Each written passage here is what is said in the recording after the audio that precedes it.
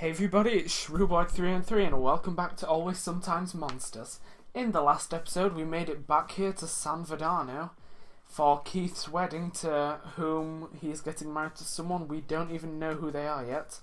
But I believe we were just about to go to sleep. Oh, have we gone into another dream? Right, what's happening? So yeah, well, before it gets into too much, we made it back to San Verdano and... well, for Keith's wedding, like I said, and we are staying in Casey's house, who is Keith's father, and I don't know whose room we're staying in, but at any rate, it appears we're in another flashback / dream. It's all wrong still. I can't get it right, and I'm running out of time. What the hell is wrong with me? It shouldn't be this difficult. Sad face. Confused face. What's the matter? Are you alright? Don't let my grumbling get to you, I'm just frustrated. Come on, maybe you can give this a read and tell me what's wrong with it. All of the things. The game. Oh, no I haven't. I'm sorry, Matthew. I think it's time we had a talk. What's the matter? Did I do something wrong? Whatever it is, I can fix it. Apparently not.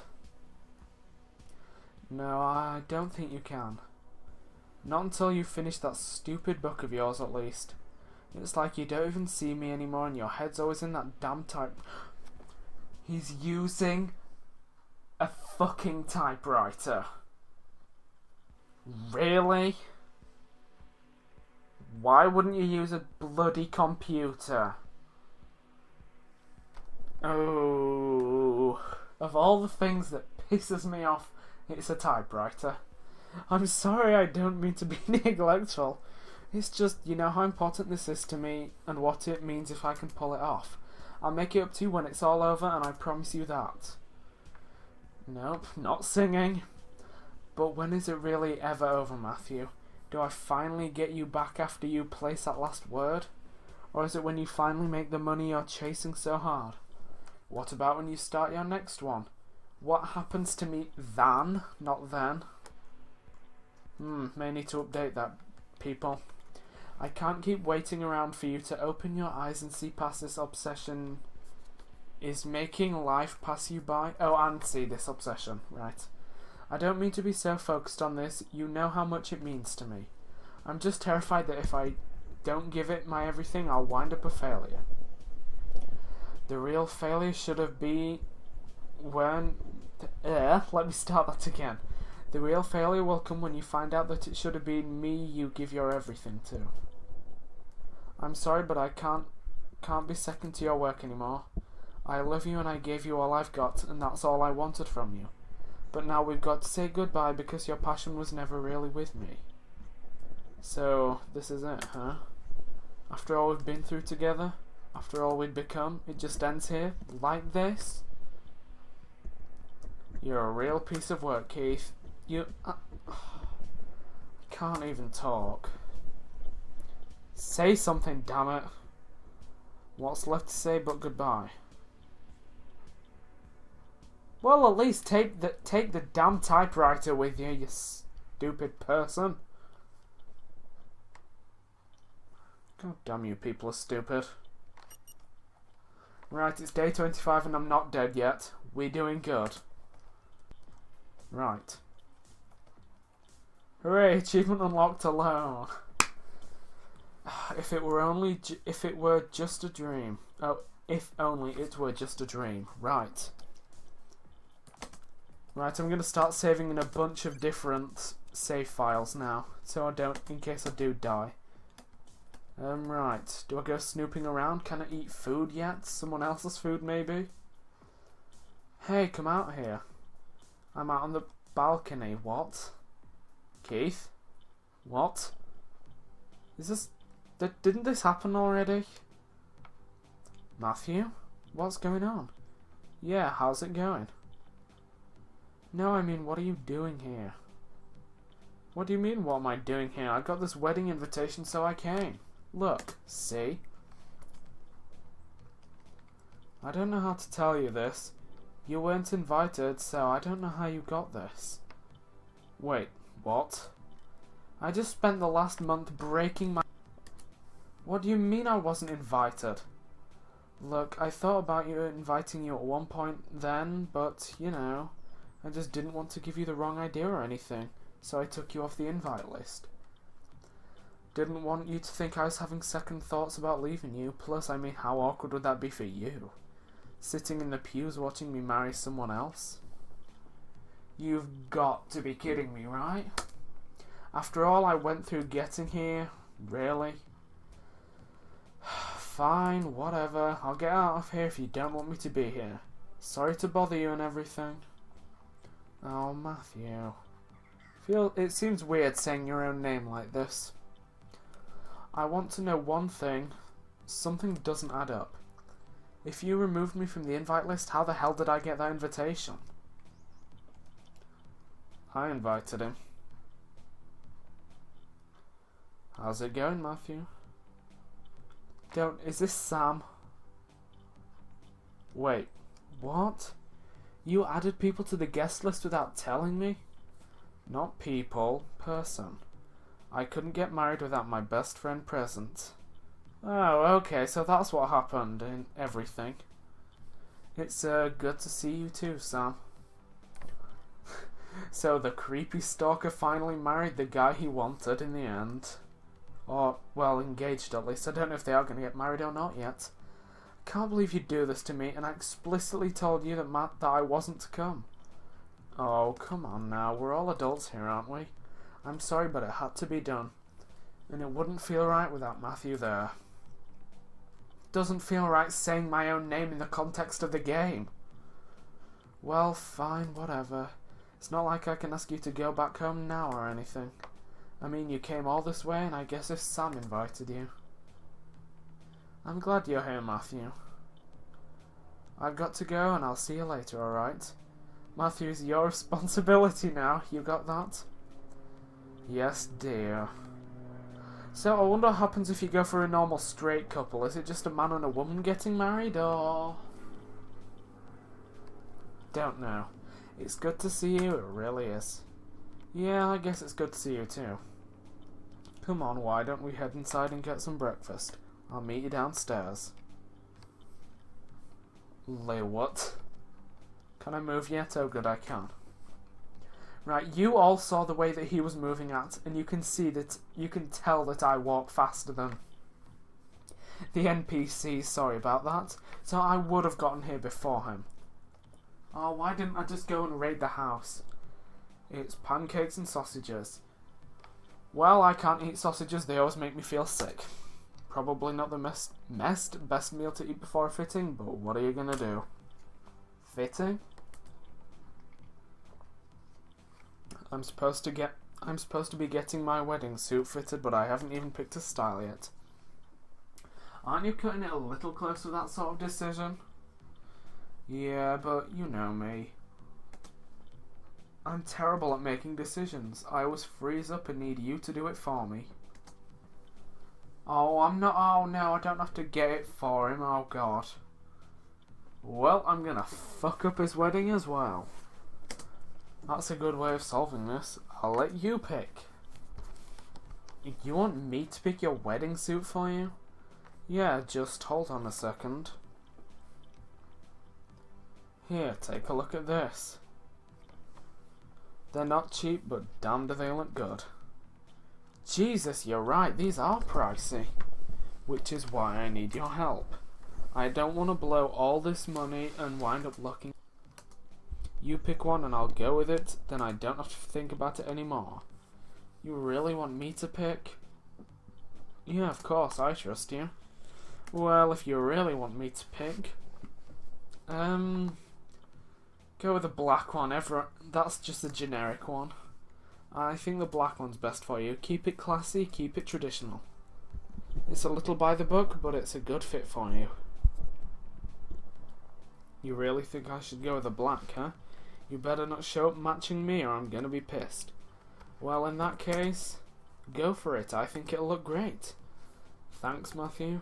This is gonna be awesome. I've never had custom clothes before. I think I'm gonna wear it during the entire trip. Trip? You should definitely come with us. Excuse me? Tonight, we're going to fly out to the spinning coin in Las Vegas. We've got some rooms booked already and everything. It's going to be one hell of a bachelor party. Bachelor party, We're going all out and it's going to be a blast. Shows, gambling and getting pissed drunk. You have to come, I absolutely insist. You know, that does sound like a good time, but I'm pretty broke right now. I took buses to get here, I don't think I've got cash for a flight. Oh, don't worry about that. I'll cover the expense, so don't sweat it. How the hell can you afford that? Oh, my publishers agreed to foot the bill of the entire party. Apparently they're friends with the casino manager or something. They got a good deal. Whatever's the case, it's all been taken care of, so there's no reason not to come. Did you say publisher? You got a deal? Yeah, I did. I mean, we signed just a little while ago, so it's sinking in. Holy shit, though, the dream's finally coming true, I tell you. Oh, I didn't mean to. Look, just come with us, and I promise you'll have such a good time you'll forget about everything. I mean, it'll just be like old times with you and me tearing it up. It wouldn't feel right without you there. I need you there.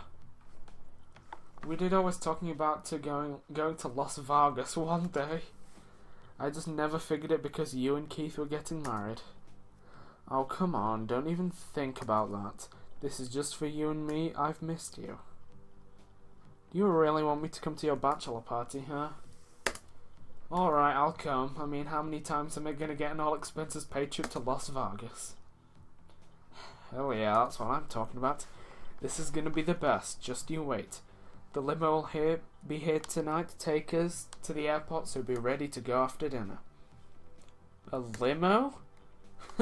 You ain't seen nothing yet. Crap, that's my ride for the fitting. We'll catch up tonight on our way to the airport, alright? Now I really gotta go. See ya. So what am I supposed to do? I'm still starving. And apparently can't eat anymore. I've lost all ability to use food. Right, again, save it. Manic saving time. Fridge, is there anything inside of you? I have legitimately no idea what I'm meant to do at this point. Right, I'm gonna see if I can, you know, steal anything. And by steal, I mean steal. Well done, brain. Good for you for thinking it. Sleep. It's only the evening. It's not nighttime yet. Seriously? Fine, I'll go to sleep. I wonder if I can go in any of the other rooms yet. Or if I ever can go in any of the rooms, I don't know.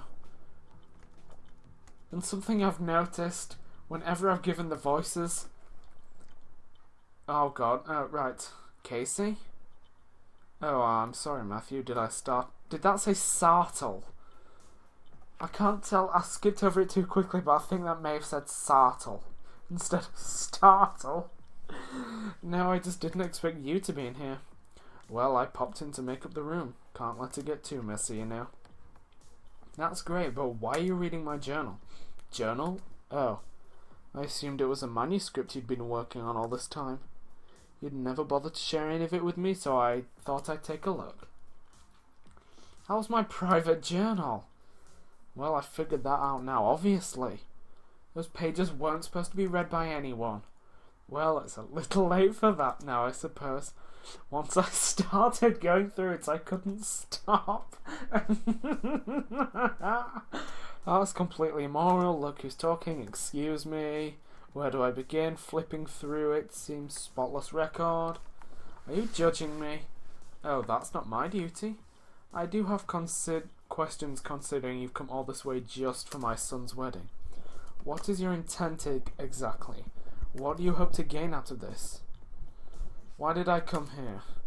I got an invite, so I came to give my support. Are you sure that's the only reason? You find it suspect? Well, considering what I've read, it seems you went through a lot to get here. Most people would have given up or turned back unless they had a stronger reason. Not that I'm implying anything here, but there's got to be more than this to the picture. I don't really care why you're here. Keith's an adult, and he doesn't need me watching over him. I just hope you understand he needs someone that is going to make him happy. Maybe that's you, maybe it's not, but that isn't for me to say. It's a decision he needs to make alone, and maybe it's one that's already been made. What I mean is, there's some stuff in here I'm sure you're not proud of. Like this, for example. Your friend Dark F sounds like he'd been trying to quit heroin. Then there was some left around and you didn't get rid of it for him? That doesn't sound like you were looking out for a friend to me. I thought I did get rid of the heroin. Do you think it would have been better to keep it from him? Should I have hid the drugs from him? Yeah, I regret not hiding the drugs. I mean, I know he could have gotten into it from anywhere. It just didn't have to be then and there, I suppose. Whatever's the case, I really, truly regret him finding it. You mentioned taking a job at the coat check. I never took you for a petty thief. Well, it was only $11. Calm down. I suppose I didn't need to, and I'm not particularly proud of it. Oh my god. Oh no, it's going to be about the dead man. Wrote what you were told to, being a pawn like that. Well, it was a job and I needed money. Yeah, but I wasn't the most ethical person either. I took the job for the money, not to save the world. Maybe I shouldn't have, but that's just the situation I was in.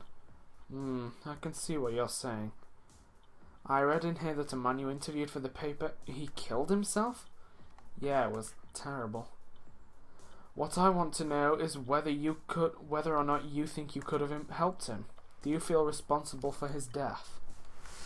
Am I... well, I spoke to him and... Absolutely not. He was on the brink already and I had no part in pushing him over the edge.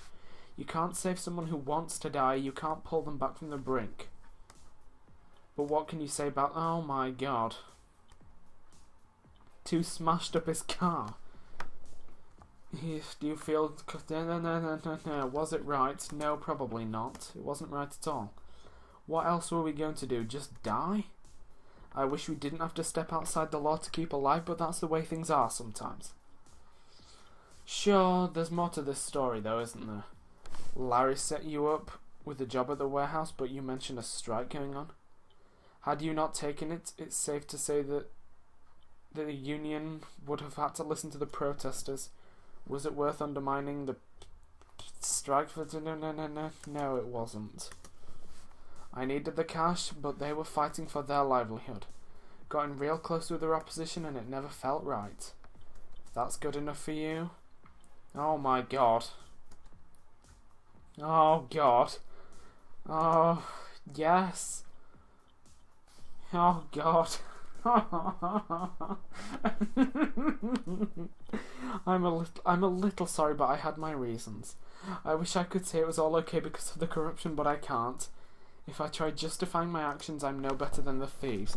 Oh, will you stop? Oh, God. Well, children annoy me. But yeah, I really do regret it. It's gonna haunt me till I die. Well, they're not real children, so I don't feel as bad. Well, like I said earlier, Keith can make his own decisions. In a roundabout way, I'm thinking if you think a person like you deserves him. I mean, you've done all these things and maybe you feel fine about some of them.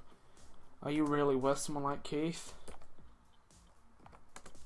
I don't know. I don't think that's for me to decide.